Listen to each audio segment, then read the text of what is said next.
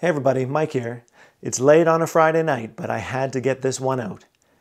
Invites across Canada have started flowing out from SpaceX for early public beta users of the Starlink constellation.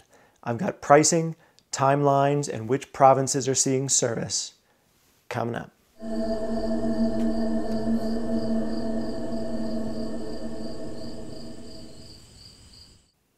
It's Friday the 13th. In the year 2020, some might say it's got to be the most unlucky day ever. But it really turned itself around. A little bit after 9 p.m. Atlantic time tonight, Starlink started sending out invites for the public beta in Canada. And I'm super stoked to say that I made it into the first round.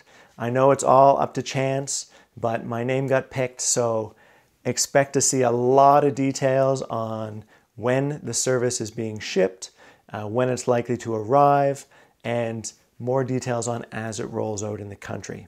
So far, I've got confirmed invites in Alberta, Manitoba, New Brunswick, Nova Scotia, that's me, Ontario, and Saskatchewan.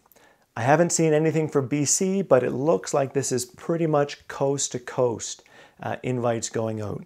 The latitudes seem to be kind of around 46 degrees at the most southern, right up to a little bit over 50 degrees, 50.3.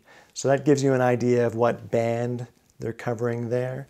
It's still very early, so I expect to get more updates coming in, but it looks like this is pretty much a nationwide rollout, so pretty exciting. Next up, the details on the cost. So you can see here, this is the purchase page for me. Now we've got Canadian dollars, $649 Canadian for the actual Starlink kit. This is compared to $499 US dollars. Shipping and handling for me here in Nova Scotia works out to be $65 Canadian. All of this is taxed at your provincial rate. So for me in Nova Scotia, that's 15%, making it $107.10 for a grand total upfront cost of $821.10. So definitely not cheap, but for anyone out there who's suffering from really bad internet, I'm pretty sure you're willing to pay this, or certainly in my comments, I've heard a huge number of people who would pay this and more to get off their crappy provider onto something fast like this. And then the last price, you don't pay this up front, but this is the monthly fee, is $129 per month. So compare that to the $99 US, and it looks to be pretty much a straight comparison based on the exchange rate. So no real surprises there. I've been pouring through the terms and conditions and legal documents looking for anything significantly different between the US and Canada.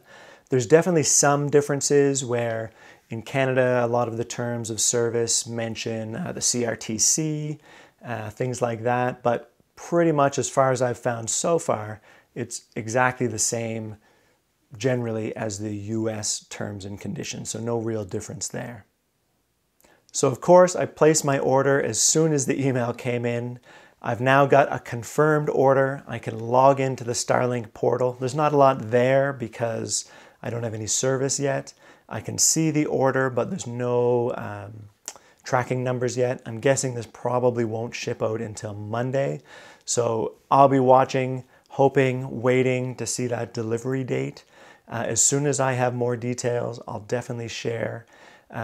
If you want to get all these updates, subscribe down below, hit the bell icon so you get notified as soon as the videos come out.